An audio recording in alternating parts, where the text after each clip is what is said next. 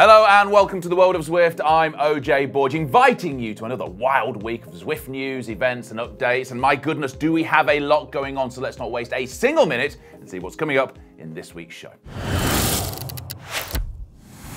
We join the 2021 Zwift Academy winner Oudeman as she competes in her first race as a pro rider for Team Canyon Sram. Rahsaan, Bahati and Matt Stevens are at it again talking tech, cooling and comfort in part 3 of the ultimate indoor ride. We go behind the scenes with NTT Data to see how they bring the all-important numbers to life during the Zwift Racing League and Esports World Championships. Matt, Lieto and Shayne Gaffney, well, they talk dirty with the Gravel Grinders workout plan. We head to the lab for another edition of hot bike stuff. And if all that sounds delicious, please don't hold back on grabbing your finger and very delicately pressing that like and subscribe button. Now, on with the show.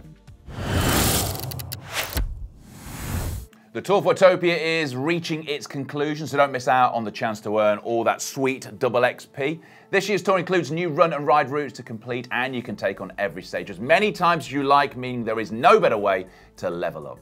One for the triathletes, the Sub7 Sub8 Community Series is here. From April the 4th for 8 weeks, you can train alongside 3 Olympic gold medalists: Christian Blumenfeld, Alistair Brownlee, Nicola Spirig, and current 70.3 world champion Lucy Charles-Barkley, who will be attempting on June the 5th to break 7 and 8 hours respectively for the Ironman distance. Those distances, if you didn't know, are 3.8 kilometers of swimming, 180 kilometers of biking, and then a 42.2 kilometer run. Ouch. Take your pick from social rides and runs, non-drafting TTs and drafting races in the build-up to the IRL race.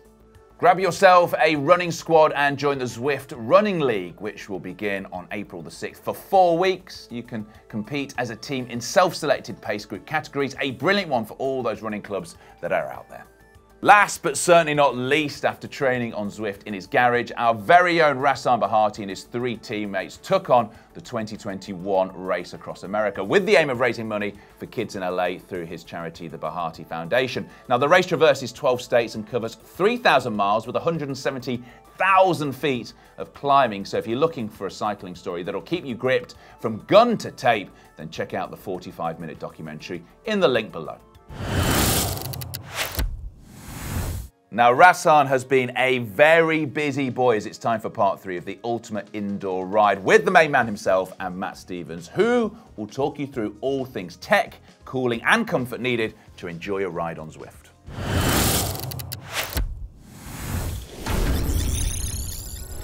We've chosen our bikes.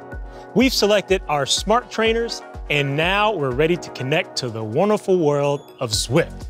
But again, we've got options. There are multiple ways to get onto the roads at Watopia, but creating the ultimate immersive experience isn't always an option for everyone. There are obvious considerations such as your budget and the location and size of the place that you're going to be Zwifting in. Some people might have a purpose-built area, while others might be Zwifting in their bedroom or even the kitchen. At one end of the tech spectrum, if you want to keep the costs down, spend a lot of time in a small space, or need to always put your setup away after you're done, then you can use something a lot of people already have access to: a tablet or a smartphone. These are easily mountable on your handlebars or a shelf or a side table. They connect by Bluetooth to your smart trainer. Just download the app from the App Store and away you go. Next step up is a MacBook, PC laptop, or iPad Pro. They offer a bigger screen. There's access to the keyboard for chat, selfies, and power-ups, and still offer easy portability too, especially if your Zwift space is temporary. The Ultimate is the dedicated gaming PC. Best graphics, not used for anything else, and this can be hardwired into your home router or to your network. And that is what I'll be using on my Ultimate setup. With all this in mind and keeping Ultimate at the forefront of my thinking, I'm going for a flat screen 43-inch TV for maximum in-game immersion. My sound system is actually quite a discreet, subtle one. I've got my iPhone with my Apple in-ear earpods because I'm a pretty sweaty guy, so I can't actually use my over-the-ear ones because they'll just get horrible, soggy and sweaty. And also on my iPhone, I'll have open all of the time my companion app because I'm a big fan of giving ride-ons. So that's me. Rahsaan, what's your tech setup, mate?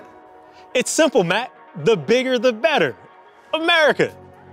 You may have a 43-inch screen, which is cute, but in my ultimate tech setup, I'm using a massive 50-inch flat screen to Zwift.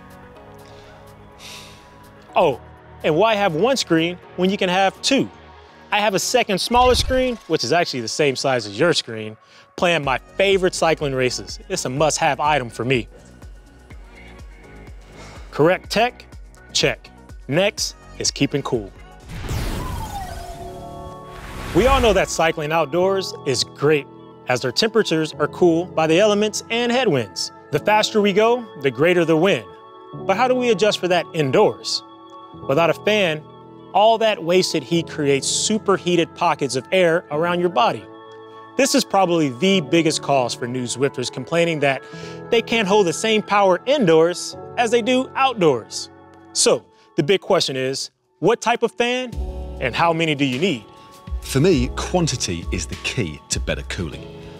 And I'll be frank with you, I'm quite a sweaty bloke. So I need all the cooling I can get. For my ultimate setup, I'm sticking with the Wahoo gear and adding that kicker headwind to my setup. It adjusts the power of the fan with your speed, and if you position it right, will give you airflow in the perfect areas to keep you at your coolest. Okay, we're all set for keeping cool, although Rahsaan is always going to be a bit cooler than me. And keeping cool leads me nicely on to the final part of our ultimate ride, comfort. As we know, training can be very hard, so we'll need to make sure that we're as comfortable as possible on the bike. My number one pick is a table or a flat surface to put stuff on that we need. My flat surface, as you can see, is a good old-fashioned ironing board. I mean, most people have these knocking about the house. They're easily adjustable from a height perspective. They're pretty much the same length as the bike. And just look at all that real estate. Having a nearby surface to put your stuff on will give you access to things that you may need on your ride. You don't want to be stopping mid-ride to run and get a snack if you're midway through a race, for example, or jumping off your bike to get a gel midway through a threshold session. Now, the area we all need to ensure remains comfortable is our backside. If I have one golden rule of comfort, it's don't wear old bib shorts. Those shorts work harder for you indoors than they do outside. So wear your favorites on Zwift. Now, I might have mentioned before, I am quite a sweaty bloke, so I always have a nice, big, fluffy towel to hand when I'm training, to drape over my handlebars and my top tube to absorb the tears of my labour.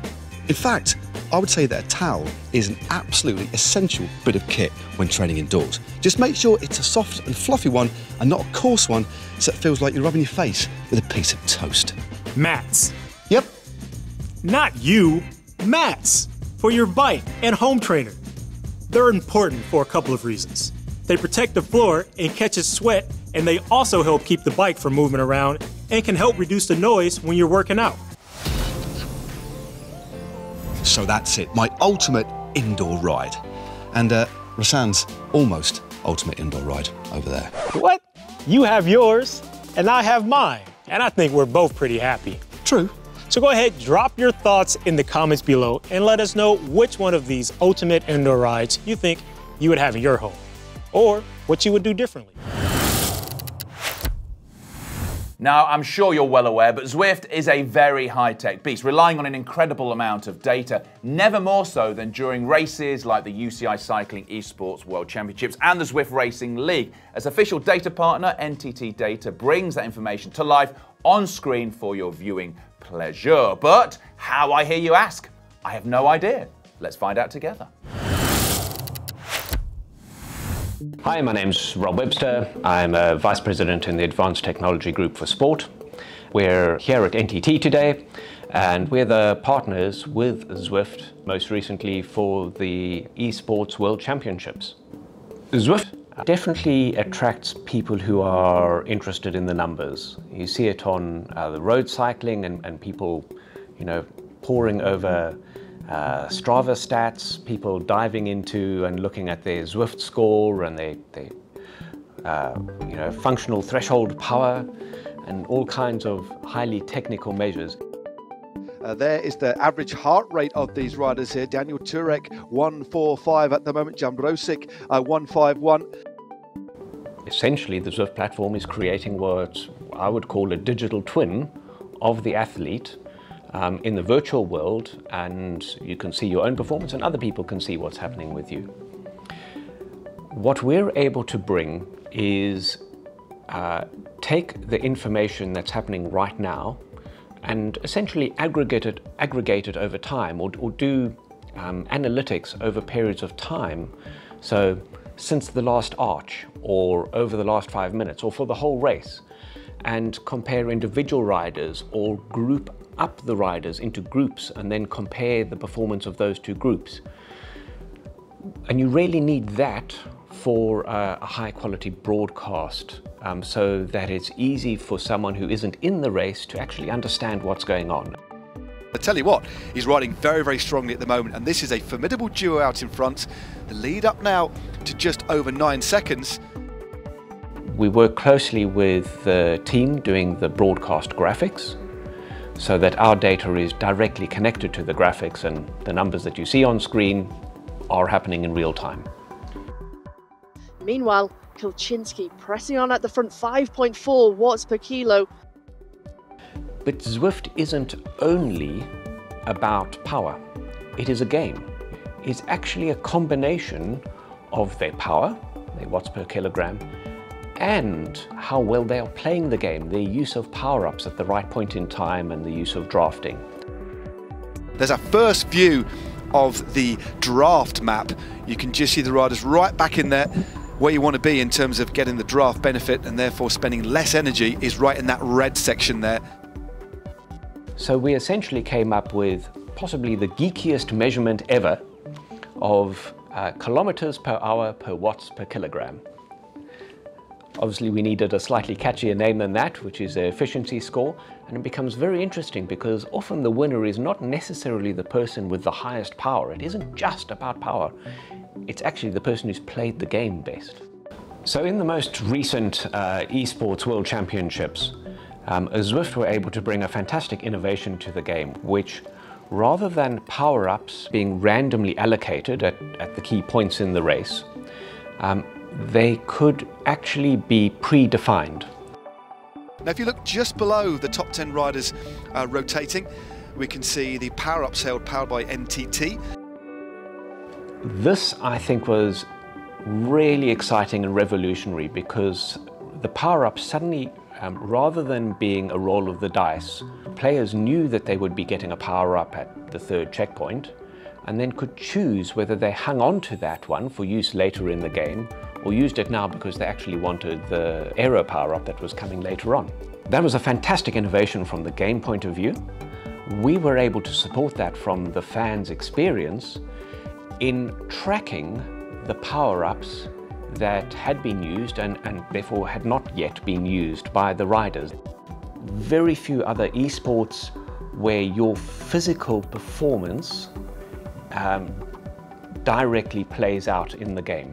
I think as people come to appreciate its uniqueness, the level of competition will increase, and we're already seeing it on the Zwift Racing League.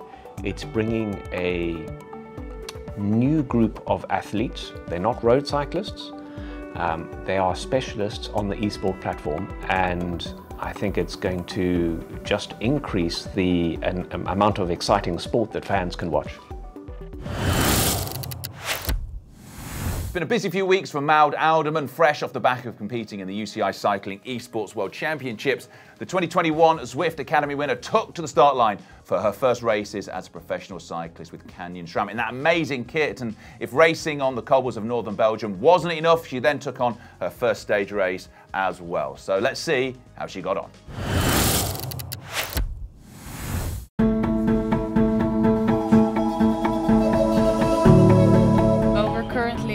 And tomorrow I'll have my first race with the Canyon Sram team. We start at Rahsaan. So we're now outside at the mechanic park and the bikes are getting ready because tomorrow it's race day. This is our team fan. So exciting to ride as a pro in the peloton for the first time. Tomorrow I will tick off a lot of firsts. It will be my first elite UCI race. will be my first race on cobbles. Will be my first race of 100k and my first race of with the Sram team. I don't feel any pressure from the team, but now I also maybe feel a little bit pressure from people that have seen the Zwift Academy and think, can she do it outside as well?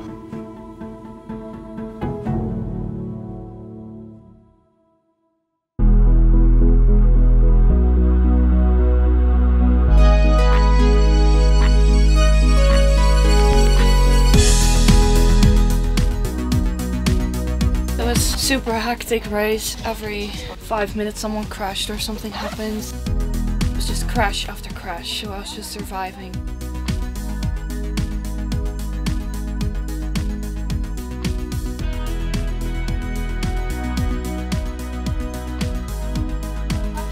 I'm happy that I finished. It's a good starting point. Currently in Friesland. It's in the north of the Netherlands, and today we ride the first stage of Bloeizone of Friesland. It's a stage race here we do with the team, and today we have an individual time trial. It's gonna be 14.5k, so yeah, really exciting. I felt pretty hard on my left leg, but the wound is healing well and just feels a bit stiff, but yeah.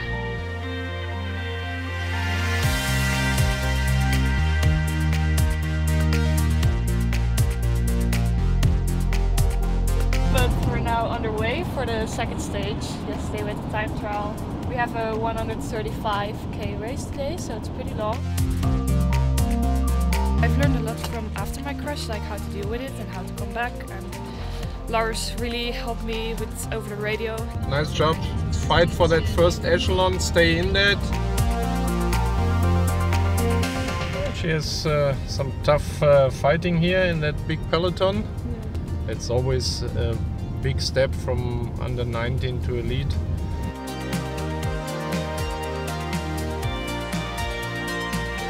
Get out of the saddle for the sprint.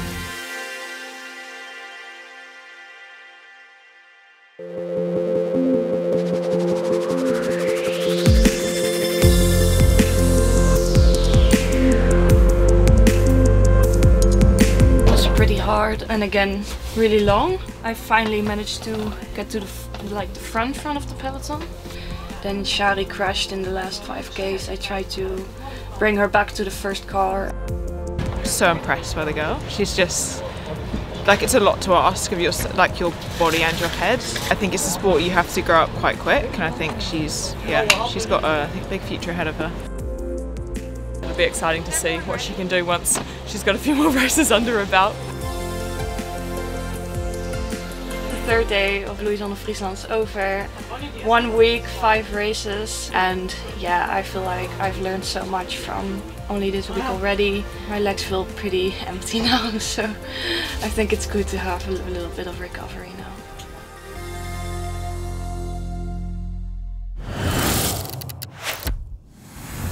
Ace work, Maud, and I think I speak for everyone at Zwift when I say we look forward to seeing how the rest of your season goes.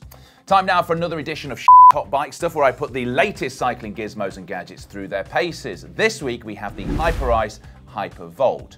Now, you've probably seen your favourite cyclists using the handheld percussive massagers, but they aren't just for the pro peloton. No, no, no. For the uninitiated, the rapid pulses help stimulate blood flow to the muscles that promotes better circulation, which in turn will relieve muscle pain and can even improve your mobility. So, let's put that to the test. So how does the Hypervolt work in the real world? Well, just a moment ago, I was involved in a friendly race. Come back here, you suckers! I'm gonna crush you under my wheels! Ah! And thus, now, my muscles are all pretty sore. So what I've been doing after workouts on Zwift and after races is using the Hyperice Hypervolt. Super simple, 3 speeds. On the back, you press the button. I always have it on maximum because I'm that kind of guy. And then, you stick it on your muscles. If somewhere feels sore, you're supposed to hold it there for 30 seconds. That gets the lactate out, refreshes the muscles. So, for me personally, it's meant I've been able to train harder and then feel fresher the next day, which is the point of this sort of thing. Whew! Plus, I like the vibrations. They make me feel funny. Break out the good news horn, because those of you who enjoyed last year's Crit Crusher series, or anyone else who likes to go off the beaten track, the series doth return in June this year as the Giant Gravel Crushers. The format will be a short back-to-back workout in the form of a race series across 4 weeks. You can test out the new Giant Revolt Advanced Pro or Live Devote Advanced Pro. And if that wasn't exciting enough, ride any event to unlock, drumroll please, thank you, the backwards cap. What better way to prepare for the Giant Gravel Crusher series than Zwift's Gravel Grinders training plan, devised by our very own Matt Lieto and with workouts handpicked by who else other than Shayne Gaffney.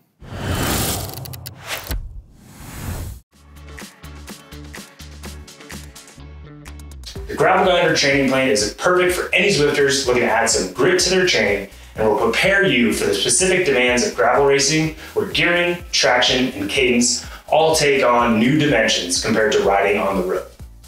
The Giant Gravel Grinder training plan is ideally completed in around 8 weeks and is the perfect prep ahead of the upcoming Gravel Crushers race series in June. Workouts focus upon a range of free rides and base building to cadence drills and threshold efforts. One feature of the training plan is a weekly group workout personally selected by Shayne Gaffney, where you'll take on the rugged tracks of Watopia and Hyperice Hypervolt. Here is Shayne with a lowdown on those weekly workouts. This 8-week training plan kicks off on March 30th and features weekly group workouts hosted by Zwift's own off-road ambassadors. These include Peter Mullins, Tilly Field, John Odems, and Brendan Trekkie Johnston. No worries if you miss a group workout on Wednesday. You can always find it on demand in a Gravel Grinder folder. Early on in the plan, the only goal is easy aerobic efforts.